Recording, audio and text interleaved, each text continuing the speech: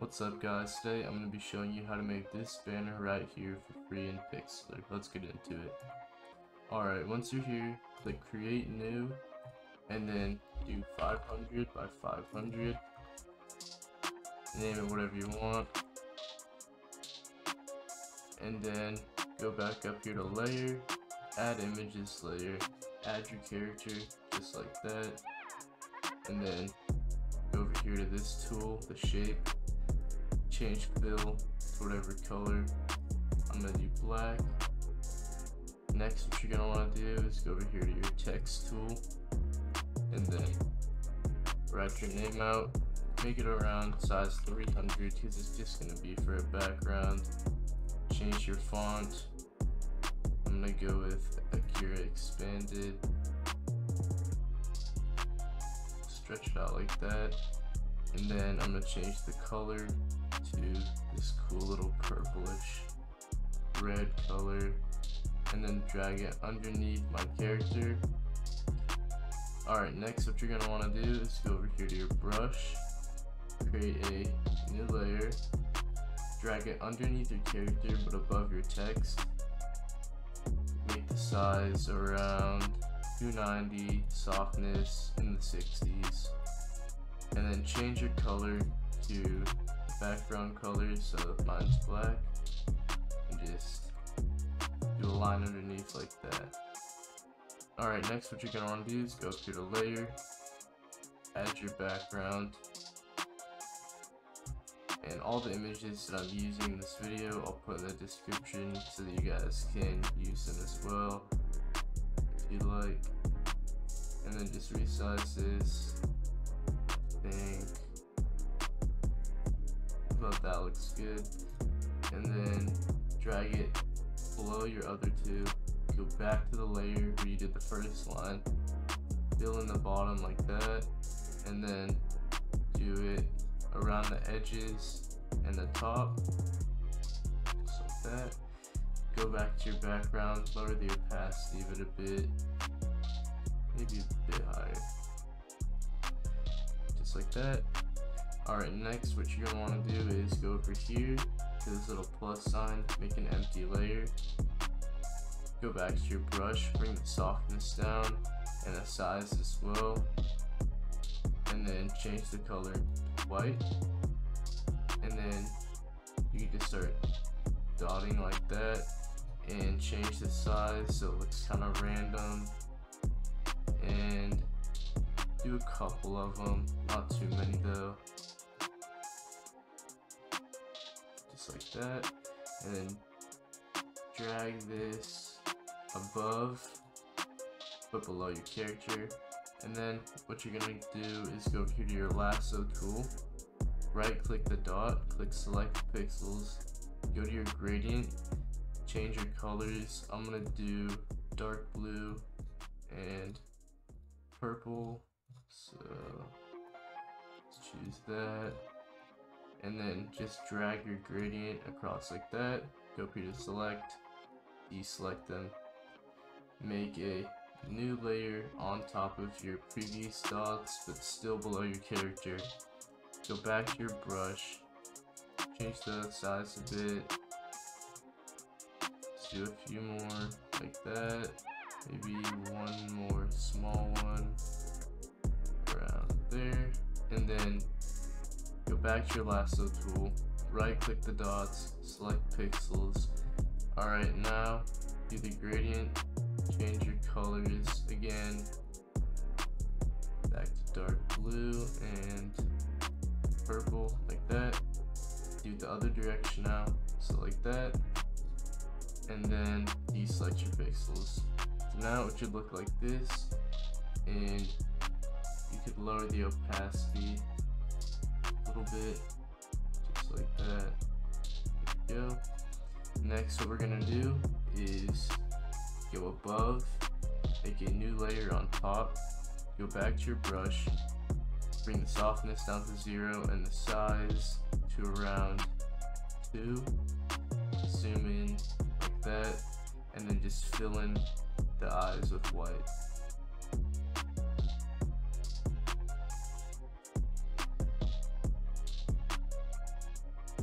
Alright, once you've done that, what you're going to want to do is go back up here to layer, add images layer, choose the lens flare image. I'll be putting these in the description.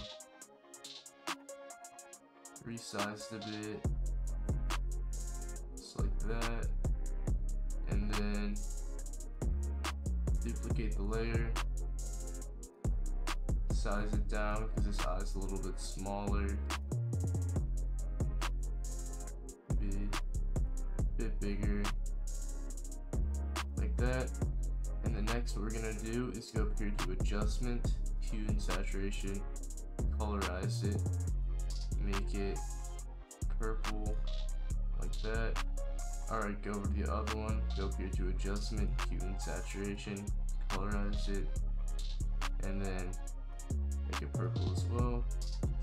And then what you could do is you could merge this down so that they're one layer, and then lower the opacity a bit by maybe around 90, and then go back up here to layer, add images layer, and then grab the lightning, drag this above like that, go to adjustment, hue and saturation, colorize it, make that purple as well, and then just resize maybe around right there. That looks good. And then you can duplicate this by right clicking and turn it, make it a bit smaller for the other eye. Oops. Just like that. And then so that the colors pop a bit more, just duplicate the layers by right clicking on them and clicking that button right there, or you can just right click the image itself and duplicate, so it looks like that. And then next what we're gonna do is lock all of these layers by right clicking, just locking like that.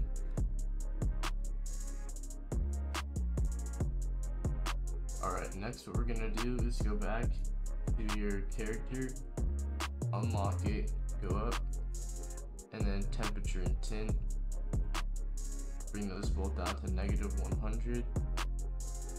Then what we're gonna do is go back up to layer, add images layer, grab your other lightning, and then adjustment, hue and saturation, colorize, make that the same color, just like that. Make it a bit smaller, there you go, and then right click, duplicate it, bring this one down to the bottom, like that. Alright, next what we're gonna do is go through the layer again, add images layer, grab your chain, and then you go over to filter, details, motion blur, put the amount on 5, and put the angle at about 101, just like that, and then turn it, and just alright, next what you're gonna want to do is go over here to your eraser tool, go to the layer with the chain on it like that, make your eraser a little bit smaller, around 8 is good, and then start erasing where it goes in front of your character so that it kind of looks like it's going behind them, just like that. Maybe make it a bit cleaner, like so. Alright, next what you're gonna want to do is go over here to your brush, put the size at around 290 and the softness in the 60s, and then grab your color and then just start dotting around like this.